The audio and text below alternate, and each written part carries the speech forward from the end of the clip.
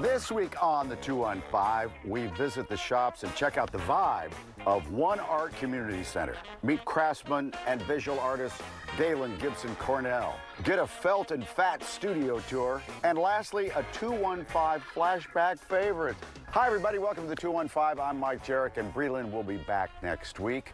I'm actually beyond the 215 right now. I'm in charming Collingswood, New Jersey, at the Perkins Center for the Arts. Now, what is this place all about? I'll explain that later on in the show. But first, our first story. I'm going to jump right back across the river to West Philly to an art oasis. We look out the window on 52nd Street. It's a rich culture and history here, but it's also got a lot of wounded souls here, you know, in the heart of West Philly. And so this space is intentionally here to raise the vibration of our community. One Art is a urban eco-arts village of all Black and brown businesses and community organizations centering marginalized people all over the world.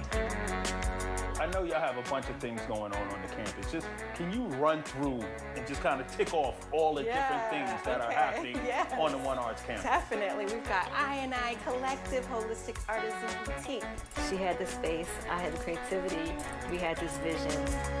It is a collective of folks in the tri-state area, but it's also a collective of the generations, the young and the old, that's kind of bridging that gap and, you know, having this one house space for it all. What is the importance in having a space like this? So I&I Collective is a safe space for folks to come into, you know, share their day, politic reason, try on beautiful clothing, you know, see examples of, you know, our people doing things, you know, great things, creating amazing pieces, and just kind of validating us and affirming our creativity, our presence, our journey, our struggle, our triumphs.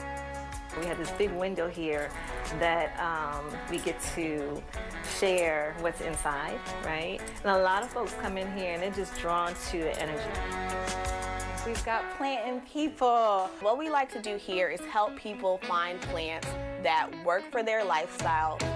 There are many plants, especially easy ones like snake plants or spider plants, that can actually help clean the air. And not only does it help clean the air, but it's nice to have something to take care of, because when you take that time to water your plants, check on your plants, you're taking some downtime, and it's almost like a meditative practice, because you're not on your phone, you're not doing all these other things, you're just taking some time to look at the plants, take care of their needs, which can also help remind you to take care of your own.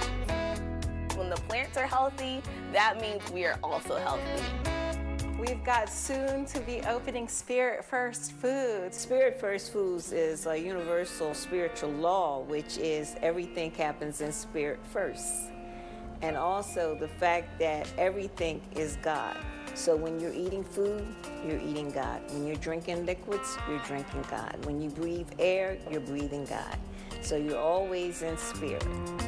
Vegan food, good vegan food, that's important to say. Delicious vegan food is important because it nourishes your health and your well-being. And a lot of times you go to the doctors, you got diabetes, okay, where do you go to eat the foods that you need to eat? Well, if you come here, then you'll get beets, which is good for your diabetes. You'll get okra, which is good for your diabetes. You'll get an understanding of what you should and should not eat. Can you speak to how Spirit First fits into the One Arts movement?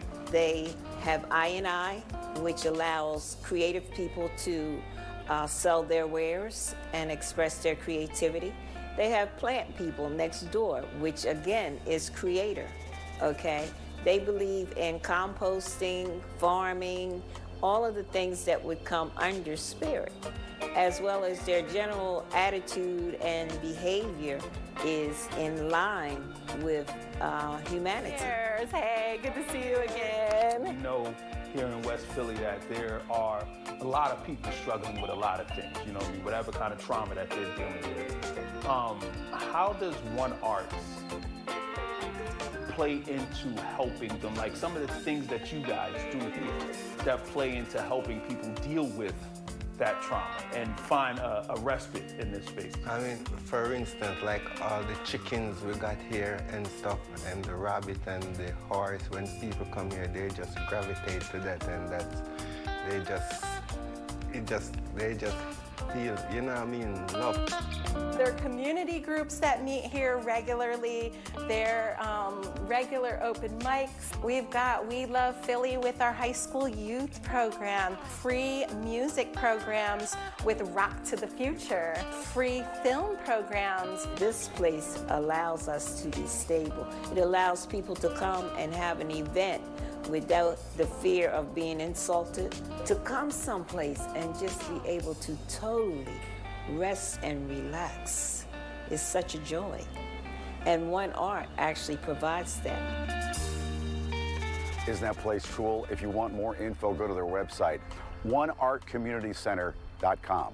Real simple. All right, I have a question for you. Do you think you could make art out of old, dilapidated street posters, like off of poles and the sides of buildings? Well, Galen can.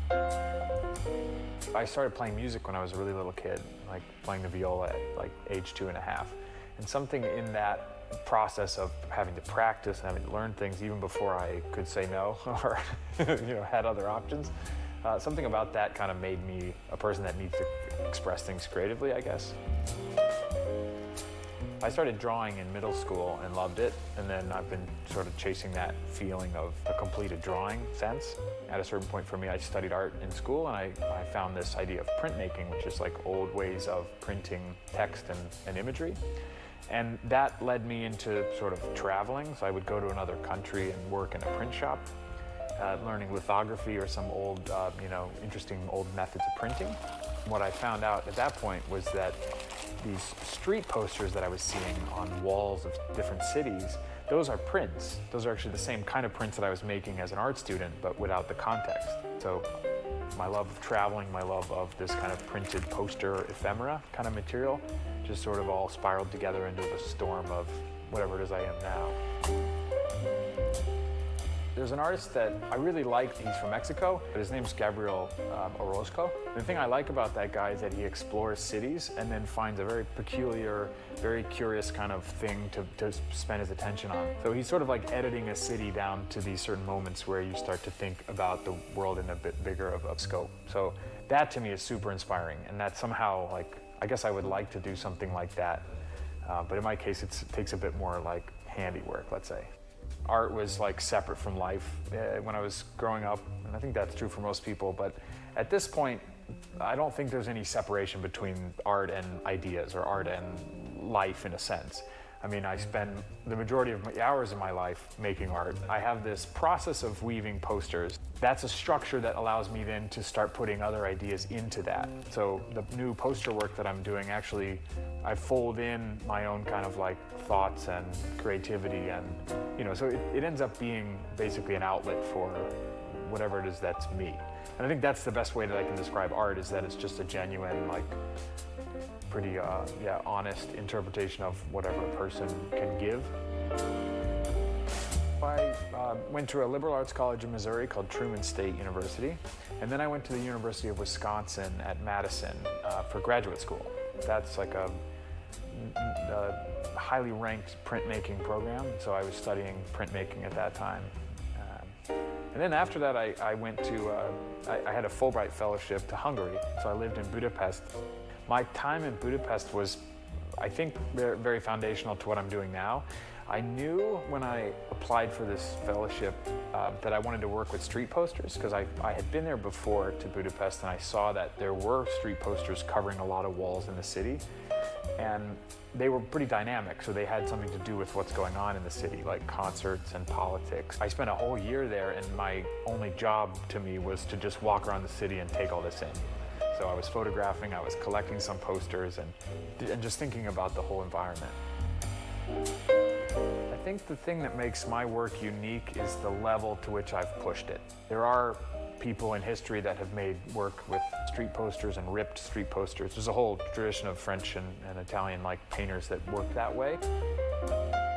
I make some changes with every new piece. So I would say that it's just it's gone, you know, further in a direction that only I could go.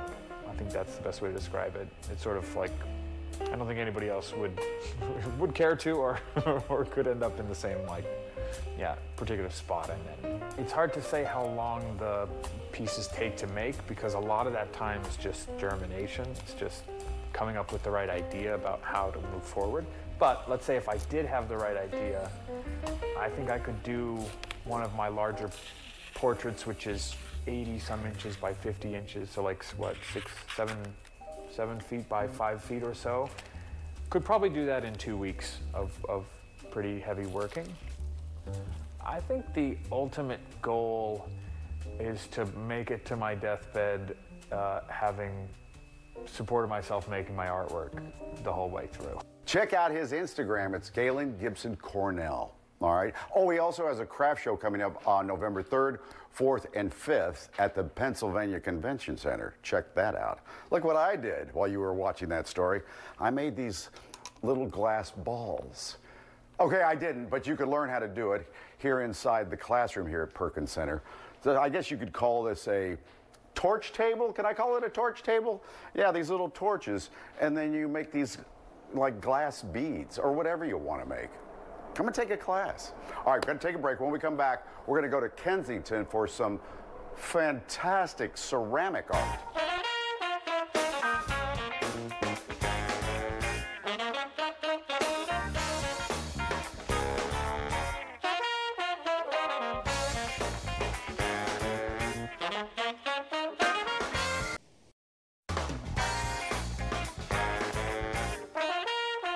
Welcome back to 215 here in Collingswood, New Jersey at the Perkins Center. Now, this ceramic art, all of it on these shelves here, made by the teachers here at the center. So you can tell they know what they're doing. So come and take a class. Most of these items you could eat or drink out of. You know, you can eat on art. They prove it every day in Kensington. Felt and Fat is a ceramic design and manufacturing studio based here in Kensington, in Philadelphia.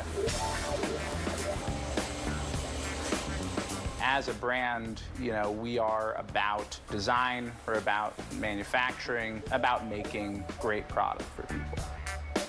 Our work is designed for chefs in professional settings, thus making it like even better at home. So how did you find yourself in the ceramics industry?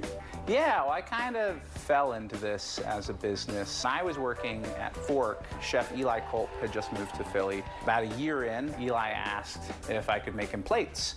I, of course, said yes, and then promptly spent the next 6 to 12 months figuring out how to make a plate. Do y'all do all custom work, or do you do some of both? So when we started out, everything was custom because we didn't have any designs. And so, you know, every chef who came to us, we started designing around their needs. What makes the product that y'all create special? So we make very durable product. We choose to work with porcelain, which is about as durable a clay as you can work with. So this is porcelain? So this is porcelain. This is raw, unfired porcelain. And right now, incredibly delicate. When you fire it, it shrinks quite a bit, about 12%, and becomes very, very durable. The other thing with our product is just the creativity behind it. We keep our shapes pretty simple. We like nice, clean lines, you know, things that are gonna not go out of fashion in a month. But we play around a lot with our finishes, our glazes. And all the production happens here in the city? Yeah, so we make everything here. We make our clay from raw materials. We make our glazes from raw materials. We form the pieces. We make the mold, fire it. We do all the things here. We ship it out. So every single piece of pottery that has Felt and Fat on it has been touched by typically at least 10 people. All the people doing the work here in the studio, you know, we hire people from all different backgrounds. We have a lot of people who went to art school like myself. We have people who are hired out of the neighborhood. We've worked with a company called Baker Industries that does job training for people who are a little harder to employ for various reasons, so formerly incarcerated, people with housing insecurity, things like that. So we really aim to provide great jobs for people from the neighborhood who really want them and need them. So we really believe in an economy that feeds back into itself. We also really believe in collaboration. That's working with other artists, other companies, figuring out how we can manufacture in America in these kind of like Rust Belt cities that used to be centers for manufacturing. Most people today are used to getting products in their hands. They don't really think much about where it came from, how it was made, who made it, and being able to kind of connect to the people making things, the materials they're being made out of, kind of really hearing the story of how a mug came into your hand, which seems so everyday, which it is, but these things come from somewhere. And so I think people just respond to that a lot. Well, look who's here. It's Sharon. Hi, Sharon. Hi, Mike. What is your title? I am the curator of exhibitions here at Perkins Center for the Arts. What is this place? This is a nonprofit, multidisciplinary art center that promotes lifelong learning through the arts. I love the building. You do? What was it? This building in the early 1900s was an automotive factory. Wow. And you can still see some of the tracks that they used with the motors. It had to be one of the first automotive factories in the country then. Yeah. Oh my gosh. Yeah. So the first thing I noticed, besides the outside, is really cool looking. The classes that are going on all the time. Yes. What mediums? All mediums. We have an education department that provides classes in every medium you can imagine. The mediums that we saw here today that the students were working in was ceramic. Okay. There's a glass torch class. There's mosaics. There's a sewing class, there's embroidery, there's painting, watercolor. What if I don't know how to do any of that? Can I still take classes? Yes, you absolutely can. I can learn how to throw something? Yes, you can throw something on the wheel, you could paint, you could do anything you want. I'm very much into art. I have a little collection of glass art. Okay. So, glass blowing? Yes, well, it's torch work. It's torch work? Yes. Mm-hmm. So you use a little fire torch to make beads and whatnot. Well, it also looks like you have a gallery, obviously. Yes, we have two galleries in this location. Where's the art from? The art that's hanging now, we have two artists featured. V. Stenta is from Wildwood. Love that. And she works in multimedia collage. And Cheryl Patton Wu behind me is from Cape May. That one too? Yep. Okay. And she works in fabric and thread. Okay. Could I throw a party in here? You sure can. This would be a great space for We're a party. having one on Saturday. All right, let's plan one, Sharon. Come on. Thank you. More of the 215. We'll come right back.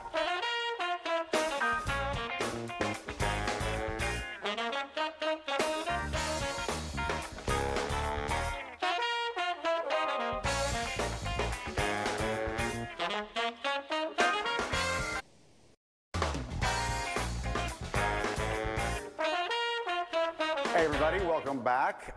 It's now time for a 215 Flashback Fave. My favorite thing too here is, oh my God, this reminds me of my grandmother's house. And I'm like, that's exactly what I wanted when people come in. I'm a Black-centric thrift store. I specialize in African descendant history and culture of all kinds. I found these at a thrift store. And they are real photographs of Martin Luther King. Everything is just kind of my vibration and what I'm drawn to spiritually and emotionally. I try to show the expanse of African descendant culture and Black culture across the diaspora.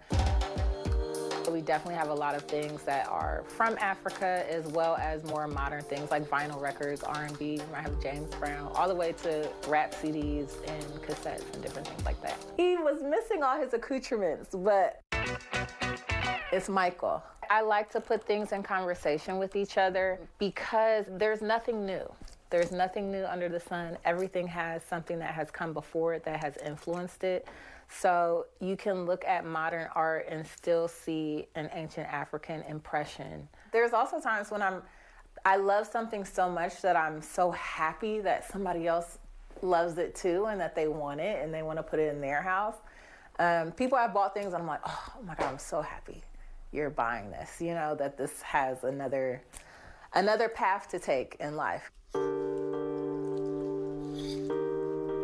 It's really, really important that we preserve our things. A lot of times with Black history and ephemera in particular, it's very much lost to us or out of our own possession as Black people. So I do find it to be really important to create a space where people can access the culture and be able to pass it down through their own families and their own friends. Black Soul is for everybody because Black history is for everybody. Oh, the show's not quite over, so come on back after the break.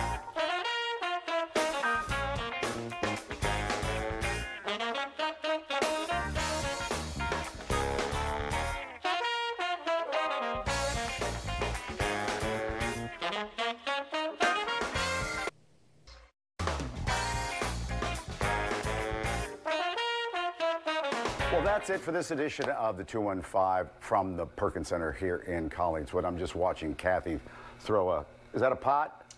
It's a vase. It's a vase, a vase is what it is. And I've been trying to talk her into recreating the scene from Ghost. Would you be up for that at all, Kathy? No. No. We'll see you next time on the 215.